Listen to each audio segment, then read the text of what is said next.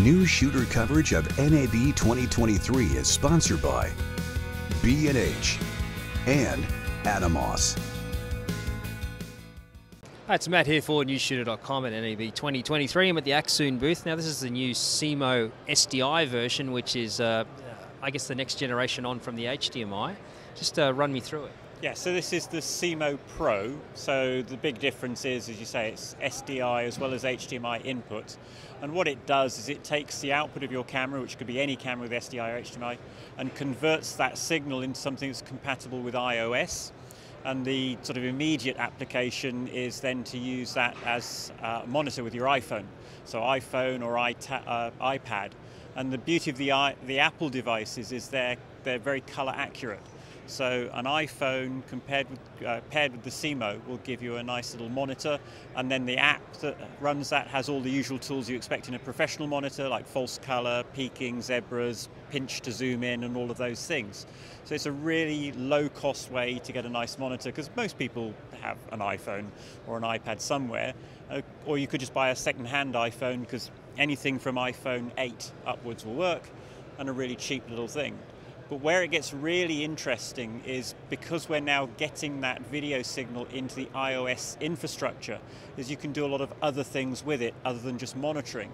So the demo we've got going here, we're using the app from ProLight that controls their lights. We're feeding the live feed from the camera into the app, and then we can pick a point within that image and use the brightness and color of that point to control the light.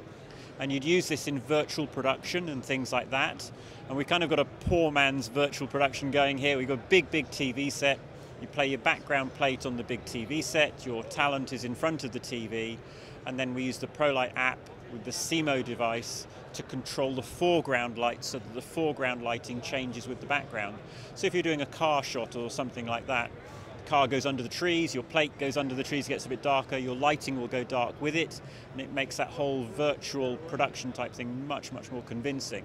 So this is the ChromaLink app from ProLight, and we're feeding, using the SeeMo, a video feed into this application. It's just running on an iPad Pro, but it could be an ordinary iPad. And what we've got is a Bluetooth connection to one of our lights. And then to this light, we've assigned a color picker here, this little box. And I can move this around. If I put it up here onto the blue sky, you'll see that the light now turns blue and matches the blue of the sky. If I move it over here, it's now going to follow the changes in that background image. And you'd use this for virtual production and things like that, so that your foreground lighting follows what's going on in your background, and that makes the virtual production much more convincing, much more realistic. And you can just use a large TV for the background, to play your background plate on a big TV, and get a really convincing, realistic effect for very little money. And the device is only about $350. So this is a really cheap thing, and really exciting.